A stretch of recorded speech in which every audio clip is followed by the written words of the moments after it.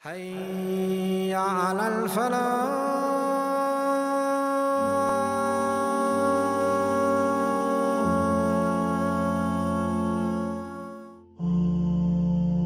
When he hears a loud sound, he remembers the deafening blast of يوم القيامة. فإذا جاءت الصاخة, the deafening blast that will cause people to come out of their graves. When he is or she is admiring the beauty of the sky that is blue and still, they remember a day in which the sky will open up like gates. Allah says, وَفُتِحَتِ السَّمَاءُ فَكَانَتْ أَبْوَابًا. The skies will open up and they will become like doors. When they find themselves trekking up a mountain for whatever cause, instantly they remember وَسُيِّرَتِ الْجِبَالُ فَكَانَتْ سَرَابًا. The mountains will be set in motion on the day of judgment and they will become like a mirage. وَتَكُونُ الْجِبَالُ كَالْعِهْنِ الْمَنْفُوشِ. And mountains will become like cotton scattered into pieces. When that believer finds himself or herself sailing the oceans, they remember a day in which those oceans will be set ablaze. Allah says, وَإِذَا الْبِحَارُ سُجِّرَتْ. When the seas shall be set ablaze, La ilaha illallah, as if the water had changed into hydrogen and been set alight. When that believer experiences darkness, they remember the darkness of the grave. When they experience heat, they remember the punishment of Jahannam. When they experience a joy, they remember the joys of Jannah. This is the state of a believer, dear brothers and sisters in Islam. At the same token, however, there may be a large, huge, stark and obvious happening, but will not move a single strand of hair on the body of the heedless, ghafil individual. Even if we were to bring down all of the angels to them, and even if we were to allow the dead to speak to them, and even if we were to bring forth every creation in front of them, they would still not believe. Consider the dua of the Prophet ﷺ that he would make shortly before he would embark on a journey. Subhanalladhi sakhara lana hada. Exalted be our Lord who has subdued this animal for us. وَمَا كُنَّا لَهُ مُقْرِنِينَ. And we would have never been able to subdue that animal. And then he says, وَإِنَّا إِلَىٰ رَبِّنَا لَمُنْقَلِبُونَ. And surely one day we are going to return to our Lord. When he is about to embark on a journey, he is thinking about the home of the hereafter. Even when he is within that journey, he hasn't forgotten. And he is reminding others. Thus when he ﷺ was traveling and he reached a valley known as Wadi Muhassir. This is the valley in which Allah Almighty destroyed Abraha and his men. This happened years ago. Yet when he ﷺ was passing through that valley, he hurried through it. Remembering the community who were destroyed by Allah in this venue, he hurried. Look at how conscious and alert his heart was, interacting with the events of the past as well. Even the very gifts that would be given to the Prophet ﷺ, he would use them as an opportunity to remind people about the enormity of that day, Yawm al-Qiyamah, and the joys of Jannah. As Imam al-Bukhari narrates on the authority of Al-Bara ibn Azib, he says the Messenger ﷺ was once gifted with a silk garment. And so the companions began to pass it round, marveling at just how soft this bit of garment was.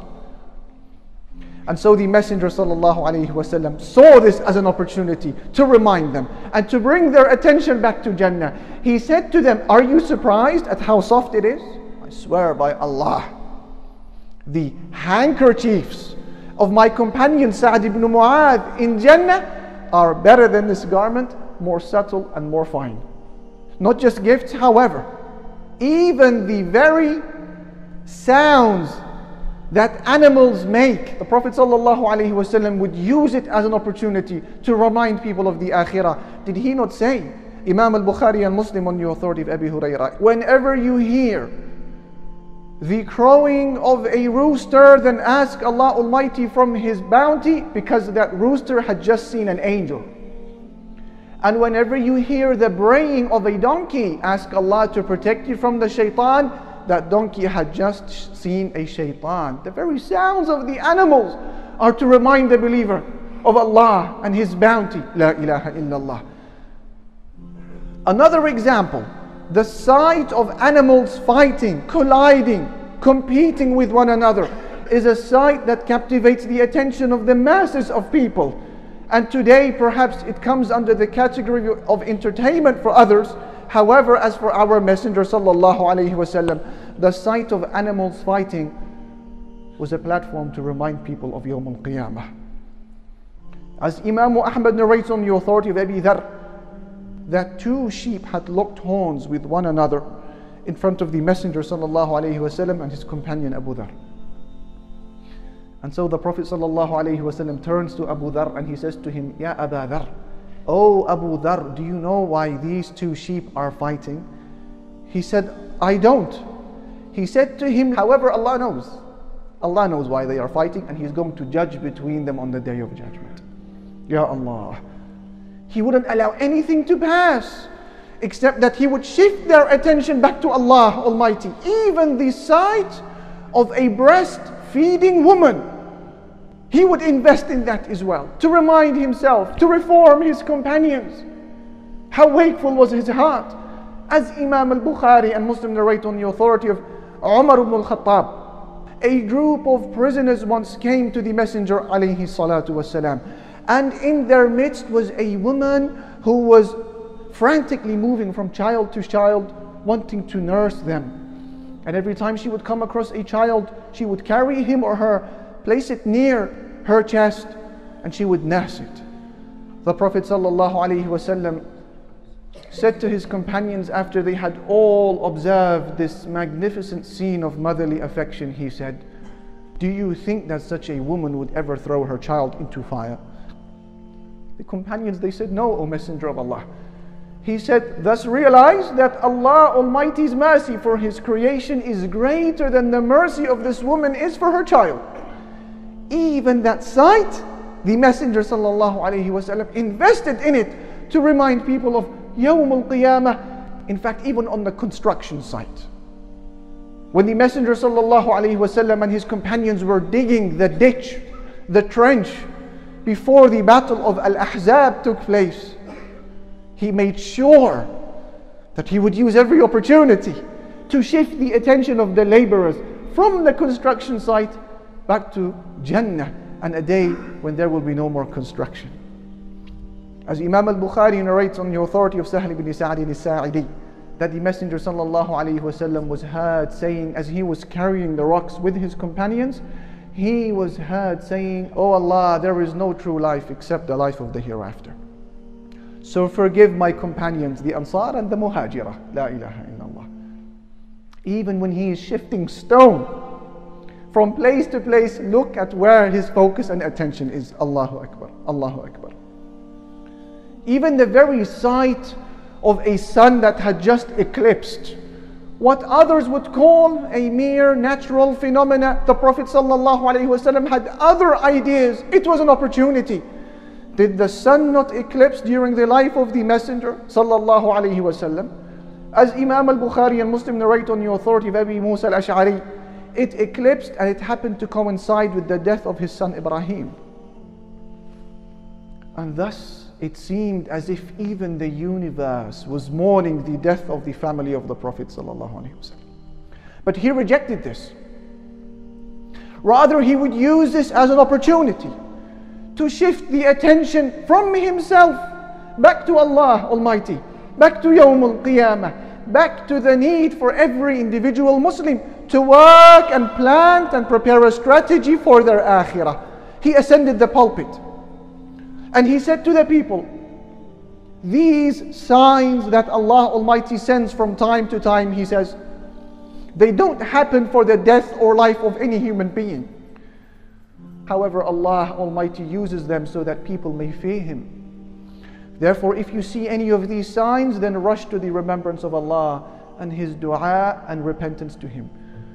Never mind a sun that had eclipsed The very moon, in its ordinary and normal state, the Messenger ﷺ would use it as well as a platform to remind about the day in which people will see Allah.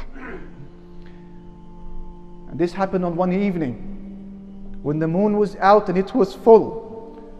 And he looked at the moon and back to his companions and he said, "A day shall come, O my companions, when you shall see your Lord. The same way you are looking at this moon, and you will not be harmed in the least when doing so." This perpetual state of consciousness that he was in with regards to the hereafter was a characteristic that rubbed off immensely on the companions who lived around him and observed his behavior. Umar ibn al-Khattab radiallahu anhu being one of those individuals. That when Umar radiallahu anhu was the Khalifa of the Muslims living in Medina, the city of Medina was struck by an earthquake. The entire city shook. Umar wasted no time and he ascended the pulpit and he addressed the Muslims. "O people, how quickly have you changed? By Allah, if this earthquake comes back, I will not live in the city of Medina with you again." Umar is afraid that the earthquake is simply reflecting sins that have accumulated that didn't exist before. Not just the companions, but the tabi'een as well. Malik ibn Dinar, he says that once we were coming back from a boat journey, and there was a man at the bridge who was stopping every boat, and he was wrongfully taking from them toll charges. He was making them pay. He was robbing them. He said, we got to the bridge, we were next to the coast, and the man stopped us. And he said, "Every one of you, do not move from your place, and do not utter a single word." Malik ibn Dinar, he said, since I didn't possess anything, I placed my garment on my shoulder, I hopped off the boat, and I began to walk away. But the man said, "Wait, where are you going? Did I not say to you not to move from your place?" Malik turned back round and he said to him, "Sorry, I don't possess anything." So the man said to him, "Go then." So Malik, he left.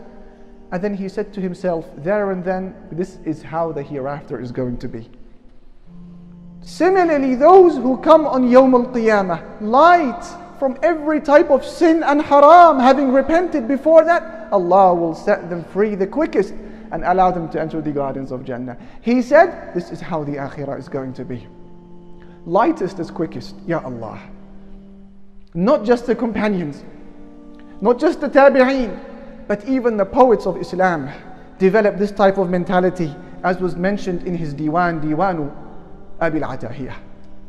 Is the name of a 2nd century poet who was close to many of the leaders of the Muslim world at the time. Harun al-Rashid being one of them. Harun al-Rashid had just finished building a huge palace of his, and he had decorated it to the max. And then he wanted to invite his companions and those who were close to him, Abu al-Atahiyah being one of them, to come inside and to have a look and see what they think. So they went inside. Harun al-Rashid, the Khalifa, he says to Abu al-Atahiyah, the poet, give us, through your poetry, a description of the dunya that we are enjoying. He said, live as long as you wish in a state of peace and serenity within the shade of high-rise palaces. Harun al-Rashid said to him, Ahsant, thumma madha? These are beautiful words. What else can you say? So he gave him the second line of poetry. He said, you are being given every type of pleasure that you may wish for in the morning and in the evening. Harun al-Rashid said, Ahsant, thumma madha? These are beautiful words. What else can you say? Then he gave him the thunderbolt of a couplet. He said to him, however, when death will arrive, and your soul begins to convulse within your chest that is tight and is rattling at the time, only then you will come to realize that you were leading a life of delusion. Harun al-Rashid was not expecting that. So he began to cry. And he cried immensely as well, to a level where all of those who were around him had mercy for the state of sorrow that he had collapsed into. And in fact, some of them said to Abu al-Atahiyya reprimandingly, Al-Fadl ibn Yahya was one of them. He said, the leader of the believers, Harun al-Rashid, invited you into his palace so that you may make him happy. Look, you have just made him cry. But the one who responded was Harun al-Rashid himself. And he said in defense of Abu al-Atahiyya, leave him alone. He saw us in a state of intoxication with our dunya. He saw that we were blind. Therefore, he did not want to increase us in blindness. A dynamic heart, moving with Iman, triggered into tears of reflection and thought at the sight of any event that unfolds before your very eyes. I propose to every one of us that we do not allow any event that happens around us except that we invest it in order to clarify a misconception of Islam, to elaborate on a matter of Aqeedah, to establish one of the principles of Deen, or simply to carve a reminder out of it that will reform us and reform those who are around us. I ask Allah Almighty to give us this type of heart.